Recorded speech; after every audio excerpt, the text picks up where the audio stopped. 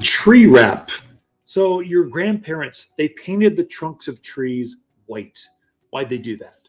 Well, that was to reflect sunlight of young trees, especially when they don't have their bark isn't very thick. And so they get sun scald or sunburned, especially on the south side. It would crack up and down. So they painted the tree white to reflect this early spring sun so the trunk can warm up.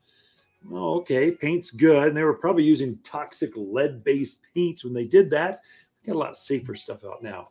So this is called tree wrap. And so I've got this. So you've got a wrap like this. It's like a bandage.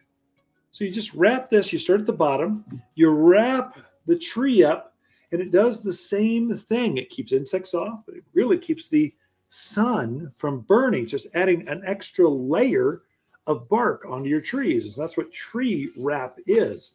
What I do mostly with this, if you've got porcupine damage or things have scarred, deer have come in and they've pulled off the bark, you'll need to repair that. It's truly like a bandage.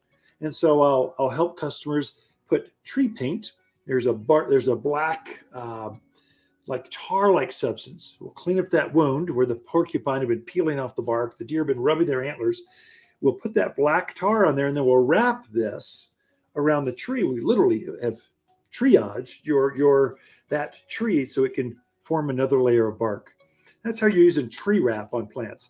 Really, it's a preventative for sun scald, and then it helps to bandage a wound on a trunk. You don't have to do the whole tree, mainly from the base up to where the main crotches are. That's usually far enough.